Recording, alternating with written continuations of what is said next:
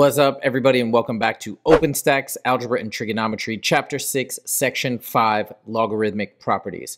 Let's do it. So question number 1 asks, how does the power rule for logarithms help when solving logarithms in this form? So first of all, what is the power rule? So I'm going to rewrite this as x to the 1 over n power. So the reason why I'm allowed to do this is because when we have a rational exponent, the numerator is the power, which again, anything to the first power is just itself. The denominator is the root. And this does say to the nth root. So this is something that is a legal move. I'm allowed to convert the nth root to 1 over n power. And then the power rule states that if I have logarithm of something to a specific power, it is equivalent to me bringing this down as a coefficient. So this is equal to 1 over n log base b of x. And the reason why this might make it easier is because sometimes you may know what is log base b of x. You may be able to calculate that and then you just multiply it by 1 over n. So that can make it a little bit easier. So there's your answer, done.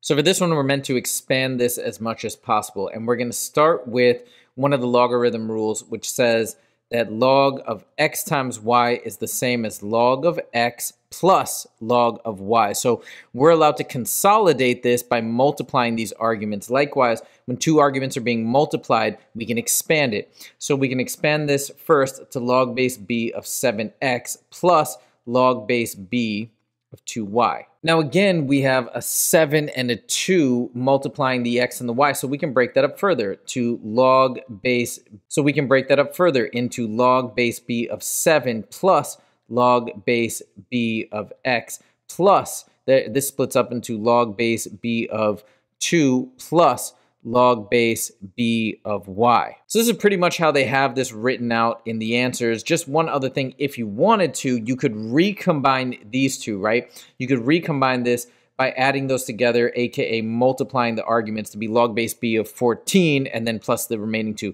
But I'm going to leave it like this because this is how they have it presented in the answers. So there you go, boom, done. So for this one, we can expand it by recognizing that log base b of x over y is the same thing as log base b of x, the numerator, right, minus what's on the denominator, log base b of y. So this is another rule that we can utilize, or another property of logarithms, which means this is equivalent to log base b of 13 minus log base b of 17, boom, done.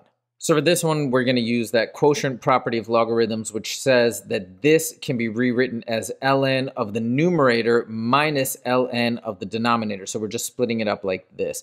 Now we can simplify further because ln of 1, any log of 1 is saying the base to what power equals 1, and that's always going to be 0. So I can rewrite that as 0, and then I can say minus ln of 4 to the k. I can again use the power rule here, by the way, to bring this k down, just to simplify it a little bit more, and then I don't need to write the 0.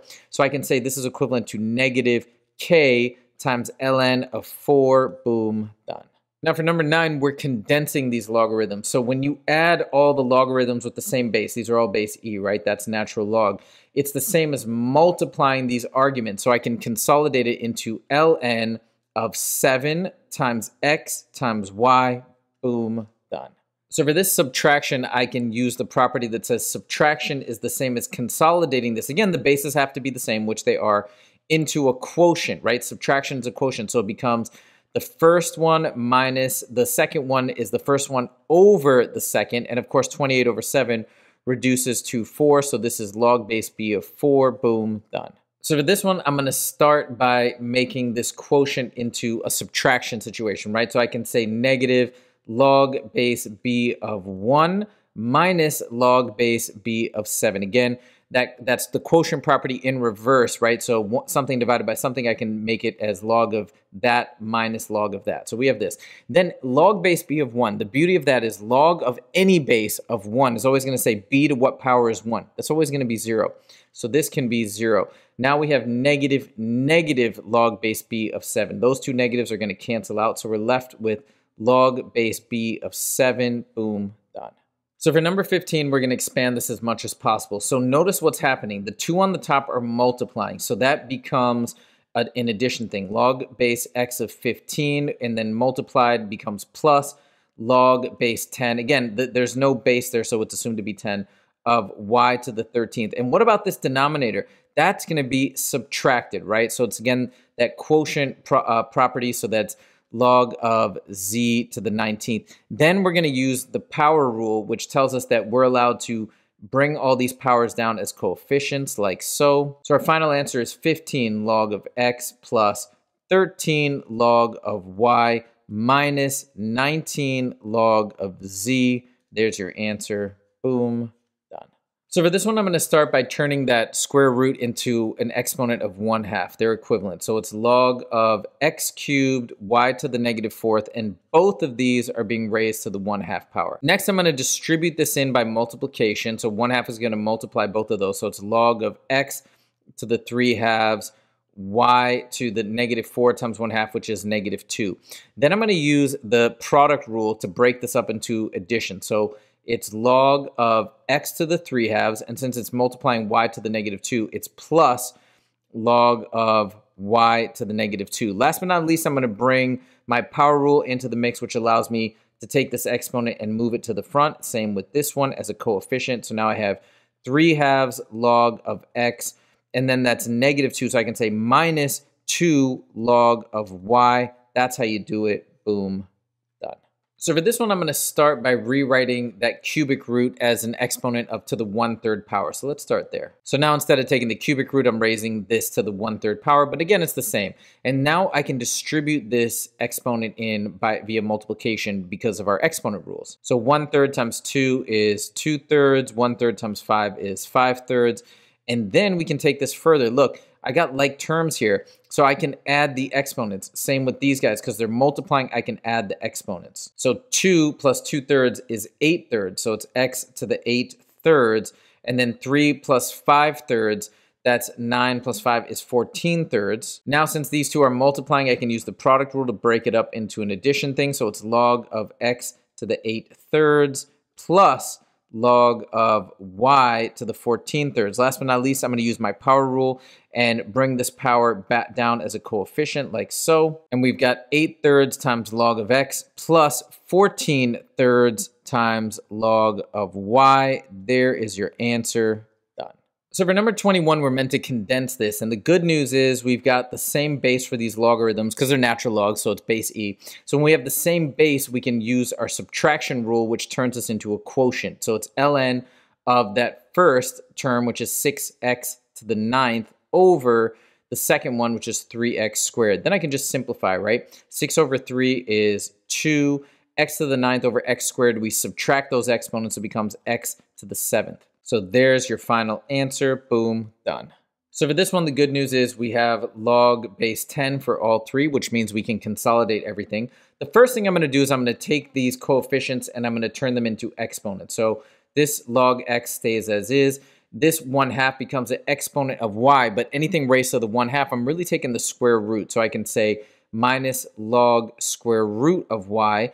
And then last but not least, I have 3 log z. I can bring that up as an exponent, so I can say plus log z cubed. Now with the subtraction first, I'm going to turn that into a fraction, right? This minus this means it's x over square root of y. And then we're adding on again the z cubed. That means it's going to be multiplied against that x, right? These are the two we're kind of adding together. And so then we got a z cubed over here, which means this is our final answer. Boom, done.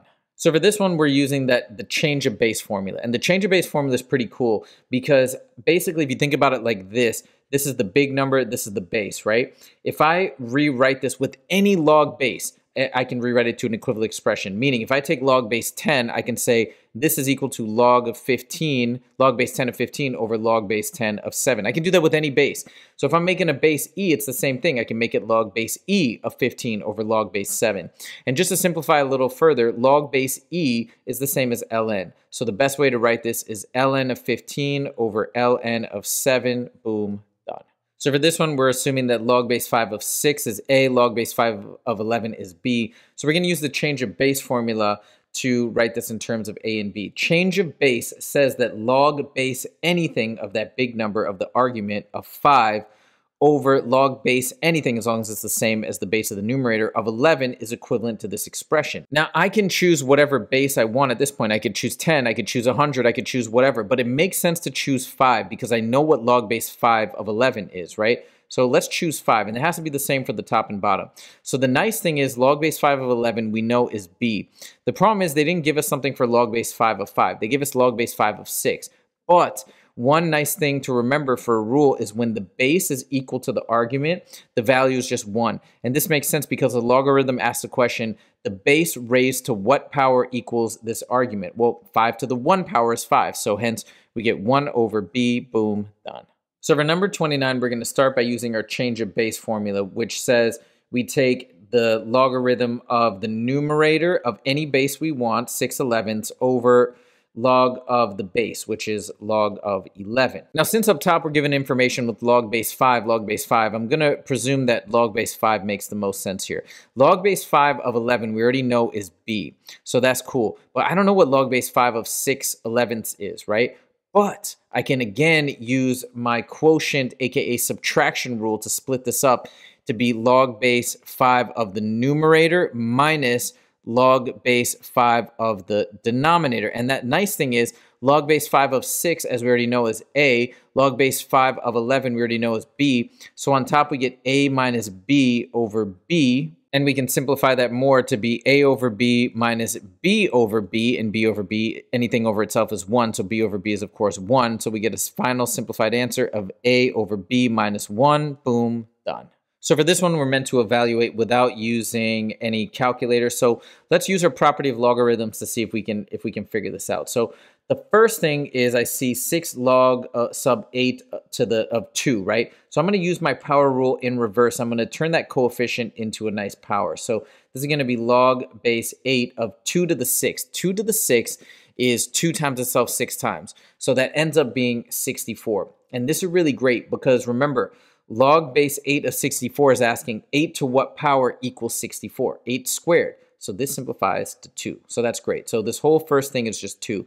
Now we come to the second part. Log base 8 of 64 over 3 log base 8 of 4. So first I'm going to pull a 1/3 out in front. And now I have log base 8 of 64 over log base 8 of 4. The nice thing about the way this is formatted is I can use the change of base formula in reverse. So if I have log base 8 of 64 over log base 8 of 4, meaning same base, this is the same as saying log base, and then that's the bottom argument, 4 of the top argument, 64, okay? So now, once again, we're back in that situation where this is really saying 4 to what power is 64? That's to the 3rd power. 4 times 4 is 16 times 4 is 64. So this simplifies to 3. So now we have 1/3 times 3, which is 1. So 2 plus 1 is 3. There's your answer. Done. So for this one, we're meant to use change of base to turn it into natural logs. So again, it would be natural log. I could choose any base, but I'm just arbitrarily choosing natural logs because that's what it asked for. So I can make this natural log of the argument, the big number, over natural log of the base of the little number. And then now we'll plug it into Desmos to get an approximation. So here we go. We get 2.8135, and that rounds up to 9. So we get 2.81359 for the approximation. So for this one, we're going to use the change of base formula with natural log as they specified to be natural log of the argument on top, 5.38, over natural log of the base, which is 6 on bottom. Now let's plug and chug and approximate. And we get 0.9391, and then the 2 rounds up to 3 because of the 6. So 0.93913, boom, done. So for this one, we're going to use change of base formula first with natural logs as specified. So we take natural log of the big argument, 4.7, the big number on top, over ln of the base, or the little number on the bottom. Now we'll plug into Desmos and approximate. So here we get negative 2.23266, 2.23266, boom, done. So for this one, it says use the quotient rule to find all x values such that this minus this equals 1. So using the quotient rule, we know that when we have the same log base 6, and a subtraction, it's the same as log base 6 of the quotient of these two. The first one going on top and the second argument going on the bottom, and this is equal to 1. Now what I'm going to do to solve this is I'm going to convert this to its exponential equivalent, meaning I'm going to say 6, which is the base, to this power, to the first power, which is just 6, equals x plus 2 over x minus 3. Now we're going to solve. I'm going to multiply both sides by x minus 3. Obviously, it's going to cancel out here. Here, it's going to be 6 times x minus 3 equals x plus 2. Then we're going to distribute. 6x minus 18 equals x plus 2. Then I'm going to subtract x from both sides while simultaneously adding, 18 to both sides. Sorry, it's a funny 18. And then we got 6x minus x is 5x. Those cancel out. 2 plus 18 is 20. Divide both sides by 5, and I get 20 divided by 5, which is x equals 4. Now, just to be safe, you should plug and chug and make sure this indeed verifies. But 4 plus 2 is 6. Log base 6 of 6 is 1. 4 minus 3 is 1. Log base 6 of 1, or log base anything of 1 is 0. So 1 minus 0 indeed equals 1. There's your answer. Done.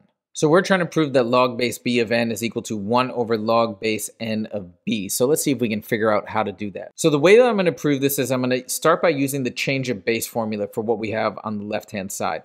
And I can do that by saying this is equivalent to log base anything of that main argument n over log base anything of that little base of the logarithm, which is b. So now I got something that looks a little bit more similar to this, but really to get the denominators to match up, I need to choose base n, right? So, but if I choose base n here, I must choose base n here because that is the change of base formula. These two have to be the same bases. Okay, but that's actually not a bad thing because log base n of n or log base 10 of 10 or log base a million of a million, when the bases are the same, that's equal to 1. And the reason why is because this asks the question, n to what power is n? Well, n to the first power is n. And then this just stays as is. So guess what? We've just shown that this, using change of base formula, is equivalent to this. So we proved it. Boom, done. I hope you guys enjoyed this video, and if you did, please click that like button. If you want to see more from the Scalar Learning channel, make sure to click subscribe.